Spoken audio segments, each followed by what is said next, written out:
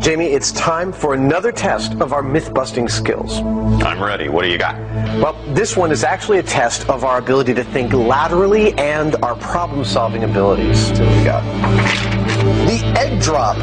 You must drop an egg from the roof of the workshop to the pavement below without breaking the egg. You will be given a box of materials to help make this happen. You can only use these materials in the test. No other people or materials are allowed. If the shell is cracked but no yolk leaks out, it is deemed a successful drop.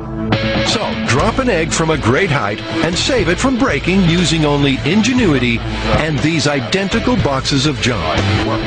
A couple of oranges, a pair of latex gloves, some paper, 5 feet of tape, 20 feet of string, and other assorted trash found lying around the workshop. Are you ready to be soundly beaten? All right. Timer starting now. Sure, they only have an hour for this challenge, and right now the competition is all tied up at one test each. But why worry? Paper and oranges, string and tape. The egg's outlook looks bleak. But the Mythbusters do have a history of creative creations and lateral thinking. The hour's up. It's time for the Mythbusters to test their egg-saving creations.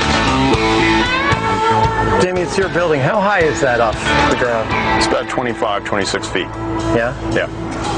Well, you know, I think before we drop our devices, we ought to do a control and actually just drop an egg and see what'll happen to a unprotected egg from that height.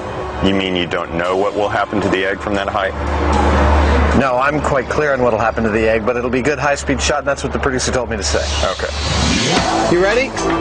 Here, cat. Here we go.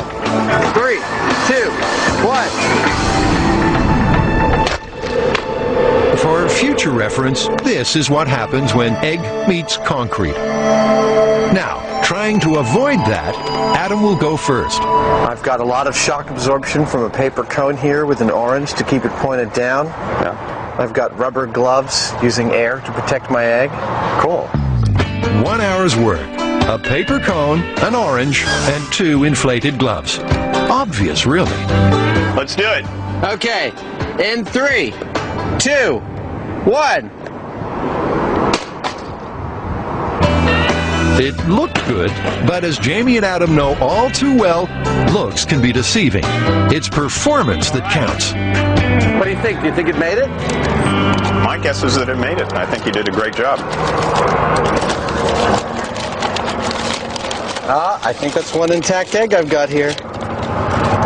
And so it is. Oh. Uh-oh. There's a crack, but no yolk. So the rule was if no yolk leaks out. Adam's shell shock. Give it up. It broke the egg. It said break the egg. I get another chance. I'm going again. All right. I'm ready. So, Adam, think like a chicken. You know, it's your offspring at stake here. All right. I'll see you from up there. Okay. All right. This is test number 2. Here we go. And 3, 2, 1. Shoot!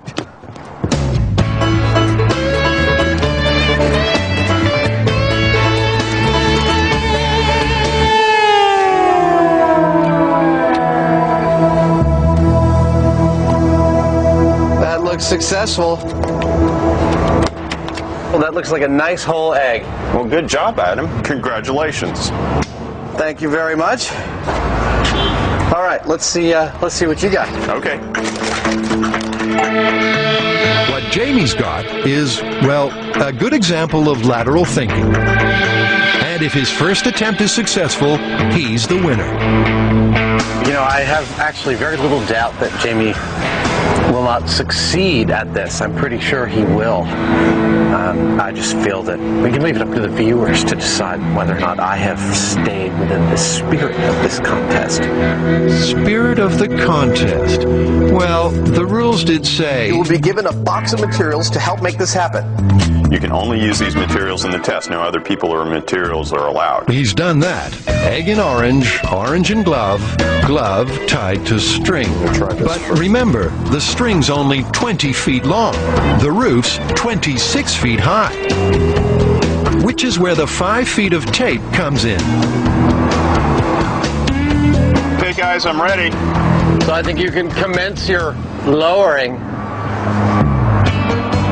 With 2 ultimate Mythbuster challenges to go, Jamie is lowering his way to a 2-1 lead. But the rules say he has to drop the egg. And here it comes. Yeah?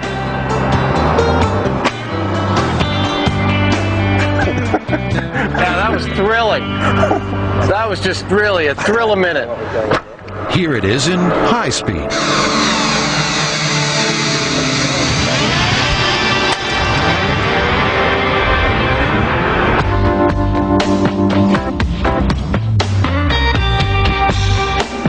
There you go.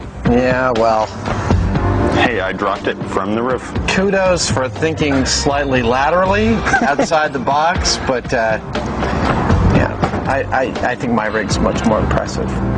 Thank you, sir.